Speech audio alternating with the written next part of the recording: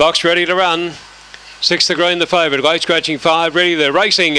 And Scarecrow Max jumped away very smartly. The favourite will go straight to the lead, settling down. Crackerjack Roy is trying to come around the outside. Balare second. Crackerjack Roy up to third. They were followed then by I'm a Cosmic. Zalamar Leap and well back on the inside there. Fancy Bounce.